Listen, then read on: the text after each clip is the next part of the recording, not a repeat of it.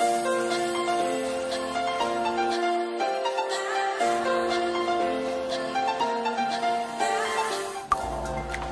sure it's unique in your eyes and exciting that you will enjoy my dishes for today. By the way, good day cocineras! I'm Howard, your chef, and welcome to my cooking blog. So for today's video, I'm going to cook 4 recipes: 2 for egg, the loaded baked potato frittata, and the deep fried deviled egg. And also 2 for sandwiches, which is the tomato tea sandwich and ham and cheese tea sandwich. So everything is ready to be used, including the ingredients. And I think I haven't forgotten anything yet. So without further ado, let's get started. So going back, first, let's start with loaded baked potato frittata. So in order for you to cook loaded baked potato frittata, you need to have these ingredients. The first one is the egg, the main dish or recipe for our cooking. The olive oil, the potato, mixed vegetables, onion, the salt and pepper, bacon, the milk, and cheese. So everything in the set. So let's start cooking. So first you need to cut and ready the onions, the potato, and the bacon, all the recipe that need to be cut. So first the potato. Just cut it in a cube or small amount cube.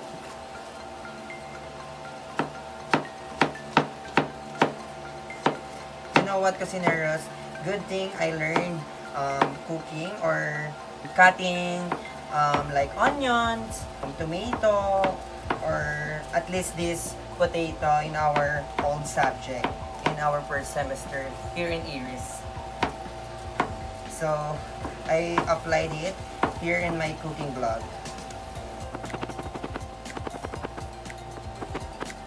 So to remind you, cocineros, you need to be careful in cutting some recipes. It's for your safety, and yeah, it's for your safety. The next one, let's set aside this potato rather. The next one is the onion.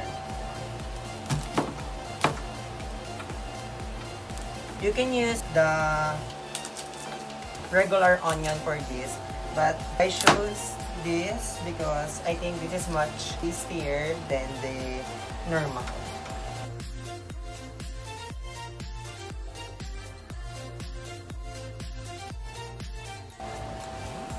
Okay, same with potato. We are cutting this in a cube or in a small size.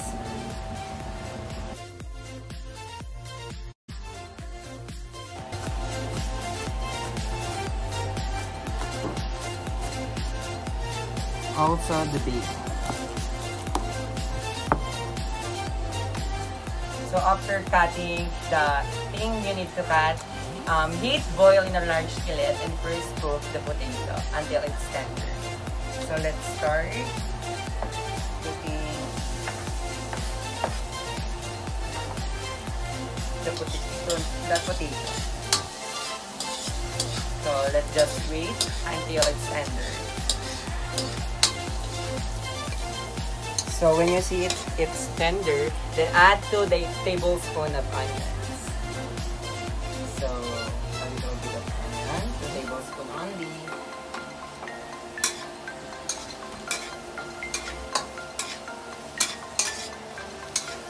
So let's just wait for at least 20 to 30 seconds, and then let's set aside this.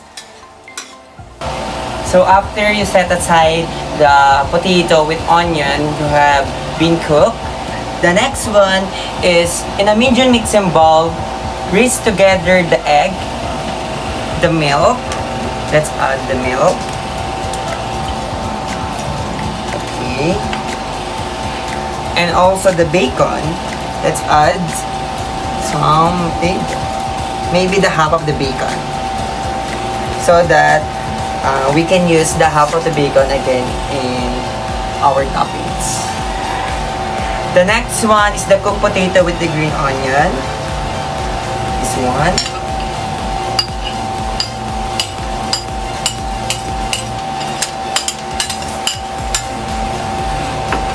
And then the cheese.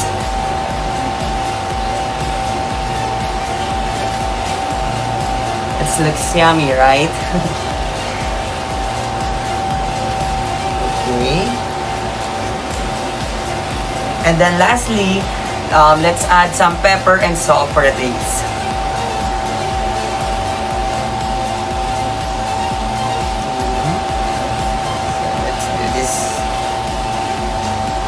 Pepper and the salt, a little bit of salt.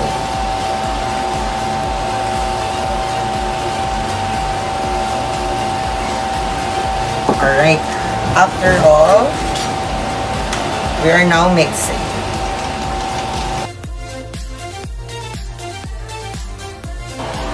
So after mixing all the ingredients, including the mixed vegetables, the potato and all, let's pour the mixture in large fillet and heat the oil in a medium heat, and you need to wait the frittata to set up before plating it.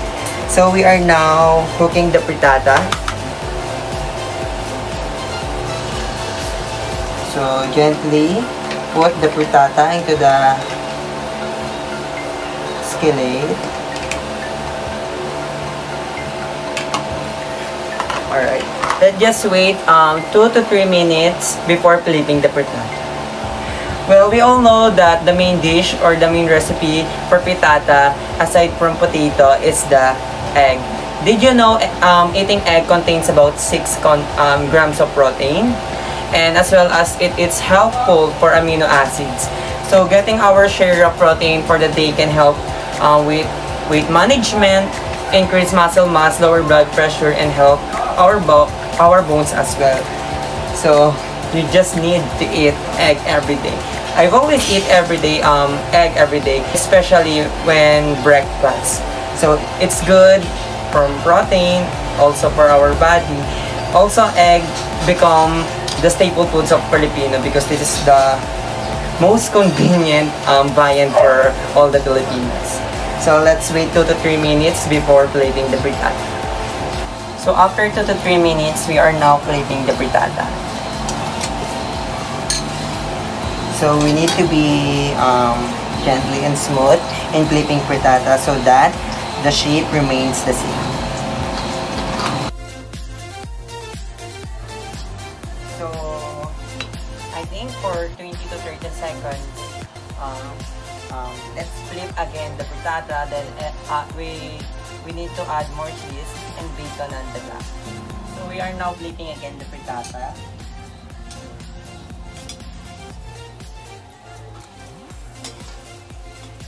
Alright, this looks good. And then to make it more cheesy, let's add some cheese on top.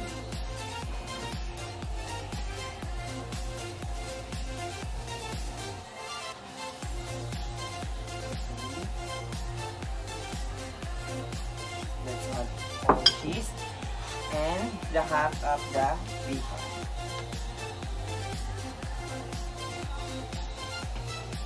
Alright, let's just wait until the cheese melts and then the frittata is ready to serve.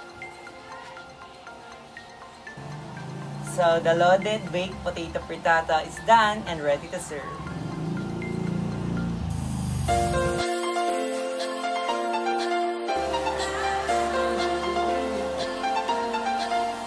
So we are now done with the first recipe of egg. So we are now proceeding in the next recipe of egg, which is the deep fried deviled eggs. So ingredients to be used. The first one is the boiled egg. The breadcrumbs, egg that come out of the shell, the flour, salt and pepper, the mayonnaise, mustard, and the pica relish. So we are now on the set. First, cut the hard-boiled eggs in the half lengthwise and gently separate the egg white and from the yolk and remove the meat to a medium bowl. So let's cut the hard-boiled egg into half.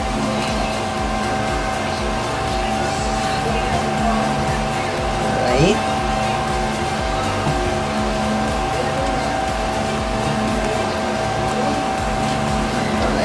After this, we need to remove the yolks of the yellow on the center of the egg into a plate.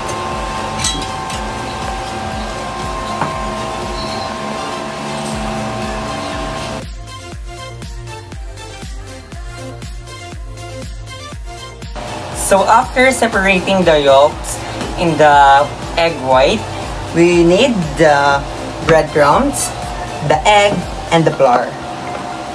But first, we need to stir the egg.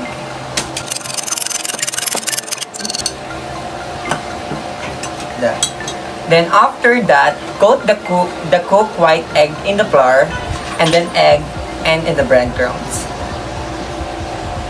First, you need to put it on the flour.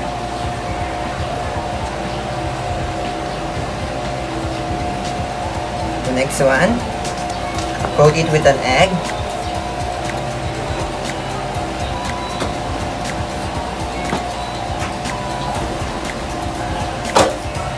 And last, coat it with the breadcrumbs.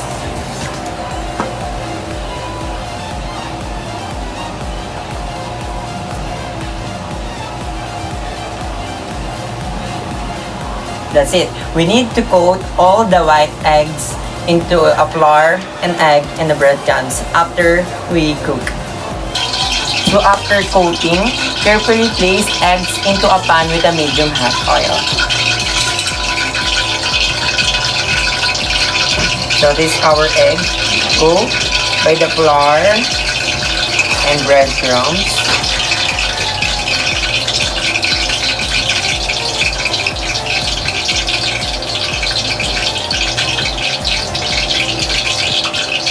So we need to wait until the egg looks browny until we need to flip it. So after 2 to 3 minutes, the egg is done. And then remove from a pan and drain excess oil with a paper tissue.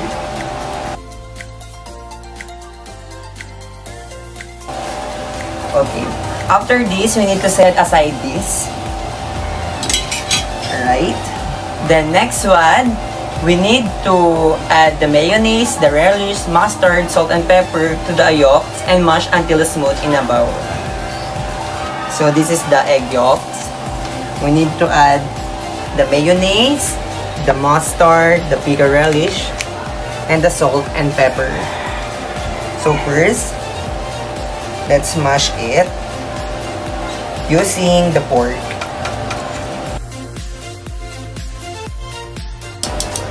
Then after that, let's add the mayonnaise. 2 tablespoons of mayonnaise. Alright. Also 2 tablespoons of mustard.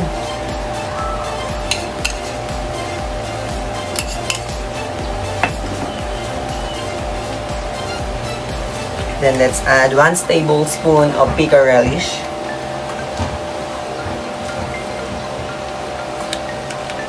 Let's get some relish. Let me cut it so that we can get the relish. Right. And then let's add some pepper and salt. After that, let's mix it. It looks nice and also the smell is nice for me. Look at this.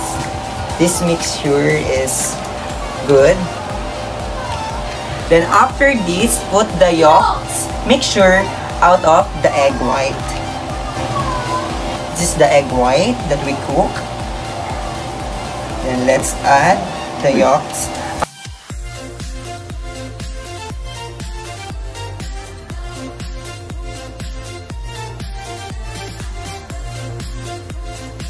So this is optional, and to make it cheesy, let's use cheese for toppings.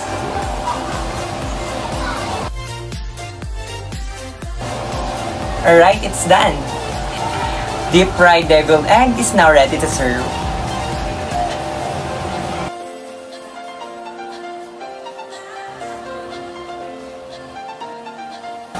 So we're done in 2 recipes of eggs. So now let's proceed on sandwiches.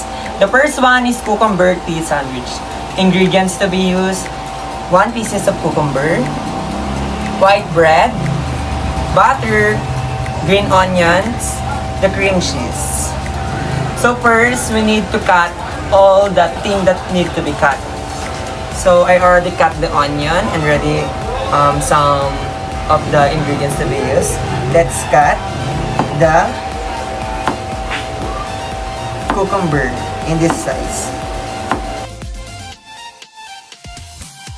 Kusineros, I heard that cucumber is really good to our skin.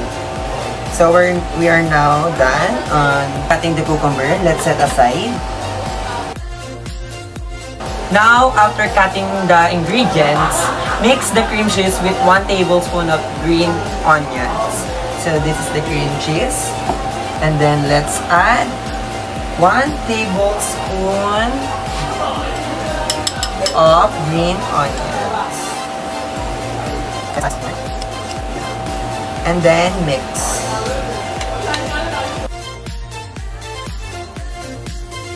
And apply butter into a bread made.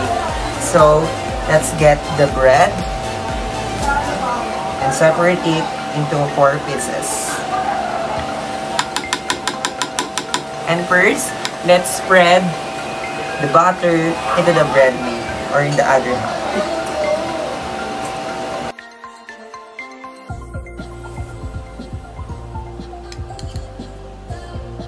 So after we apply the butter into the bread made, the next one is we are now going to apply the cream cheese into the other half of the bread.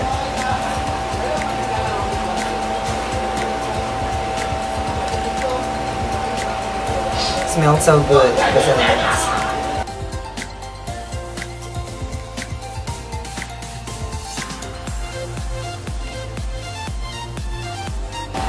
So again, it's up to you how many amount of cream cheese would you like to apply in your bread.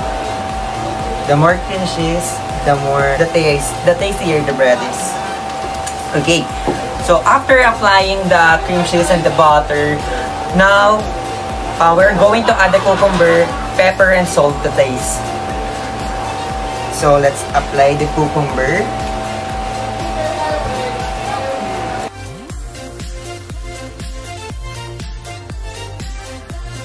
So after applying the cucumber into the bread, let's add some pepper and salt on the top of the cucumber.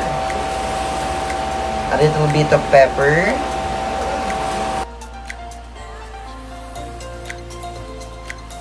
And also salt. Make sure to use iodized salt. Okay, so after putting salt and pepper, the cucumber, and all the ingredients into a bread, now we're going to combine it. Combine, then press. That's it. After combining the bread, we're now going to slice it in your desired cut. So I want to cut it. It looks like a triangle.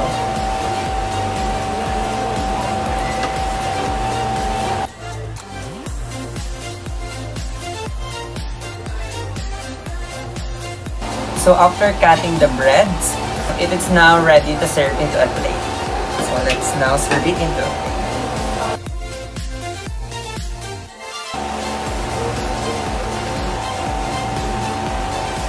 So now, the cucumber tea sandwich is ready to serve.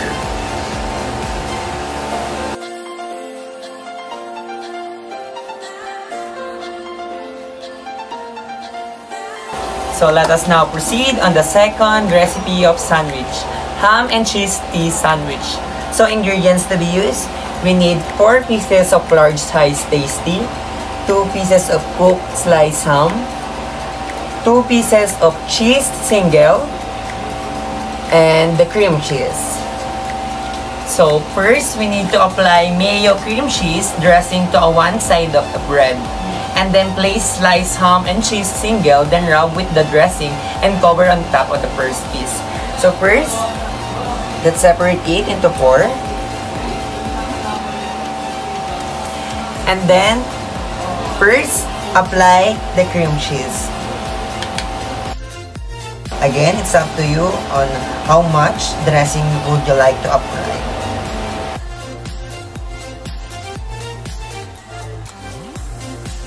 So after applying cream cheese, now we need to apply the sliced ham.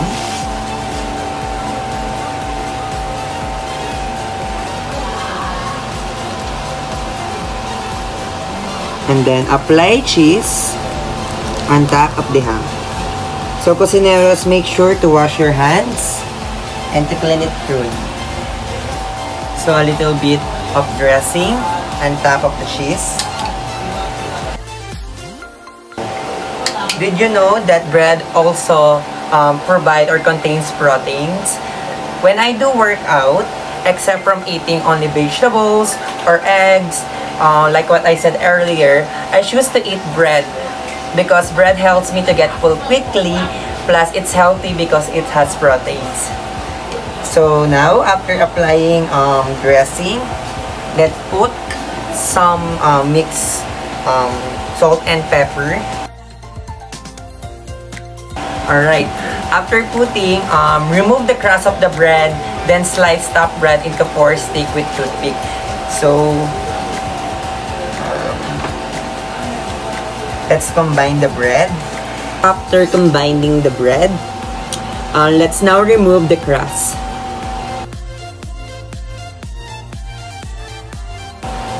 Alright, that's how it looks. Then, we need to slice it into 4. Alright, then let's top it with toothpicks.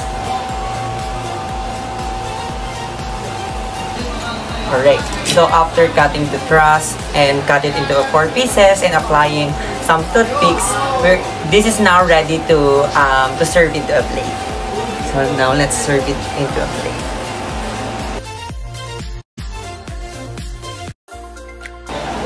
And let's add some design and I'll be right back.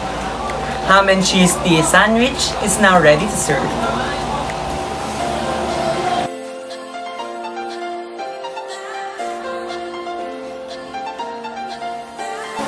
So now, cocineros, all the dishes are done. And now, ready to serve and taste.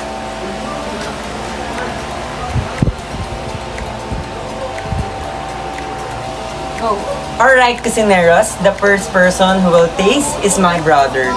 So this is what we call loaded baked potato frittata. So taste it.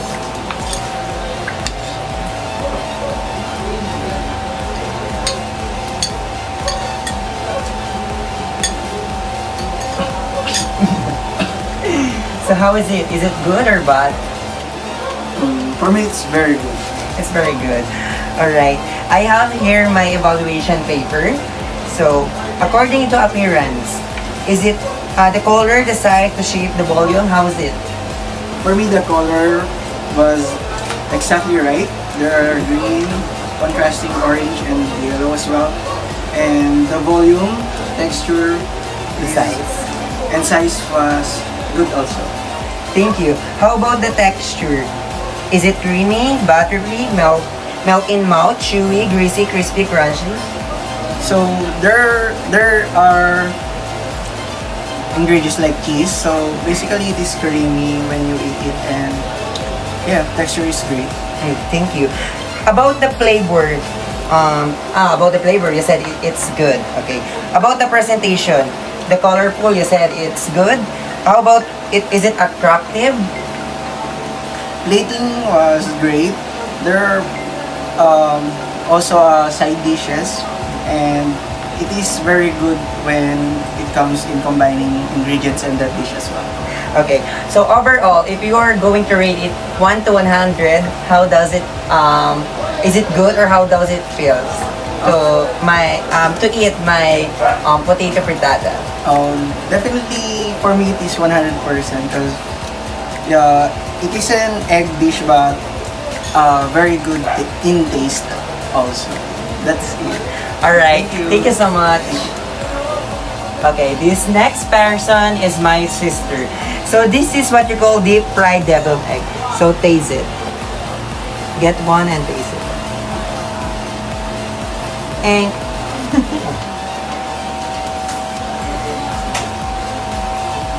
is it good? Okay, same question as the first person. How about the appearance? The color, the size, shape, volume. How does it? Appearance, maganda naman siya kasi presentable na yung plating. Tapos yung itsura, parang matatakam ka kung ano ba yung nasa loob niya. Alright. The next one, the texture. Texture, since may breadcrumbs, crunchy, tapos parang kang kumain ng egg sandwich na walang tinapay. Ganon. How about the flavor? Is it good or bad? Or Nagmamatch siya. Kasi yung egg is wala masyadong lasa, then flavorful yung pinaka-toppings niya. So, okay sa akin. okay, lastly, how about my presentation? The presentation is good. Tulad na sabi ko, maganda yung plating. Kasi pag nakita mo, parang, uy, ang ganda. Parang ang sarap kainin. Perfect Okay. yun. So, overall, if you're going to rate it 1 to 100, how are you going to rate it? 99.9. Where's the 1%? Okay, thank you so much. Let's proceed to the next. So, Cocineros, this person, or persons, joke, right next to me is my best friend. So, he will taste the ham and cheese tea sandwich. So, taste it. It is.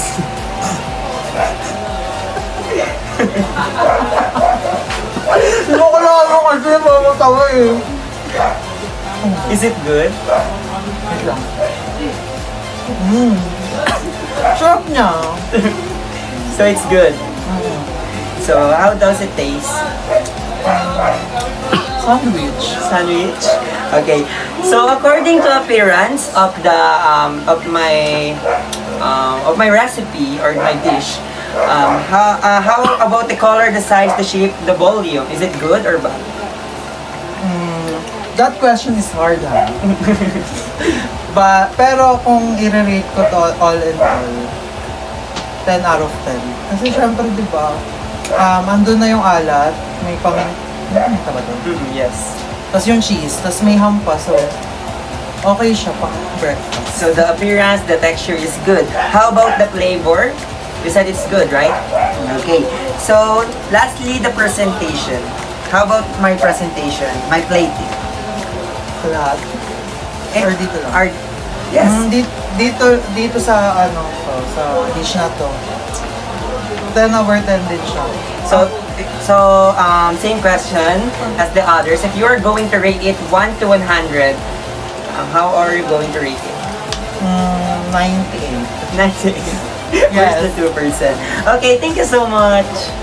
So, Cocineros, the last one who are going to taste my last dish, which is the cucumber tea sandwich, is my auntie. Hello. Say hi to the camera. Hello, everybody. So, taste it. That's what you call cucumber tea sandwich. Cucumber? Yeah, cucumber. Ubusig lahat? Yes, if you can. Wow, you have bite it. Lahat ng cucumber. Masarap. Is it good? Very good. Very good. So, according to appearance, sa pagkakakita mo, sa texture niya, sa color niya, in shape, is it good or bad? Slight. Slight. So, according to appearance, the texture, it's light. Kain mo ba? So, in terms of flavor, is it good? Is it tasty? Sarap ba? Malasa. Malasa? Okay, hindi naman maalat, maasim. Hindi. Okay.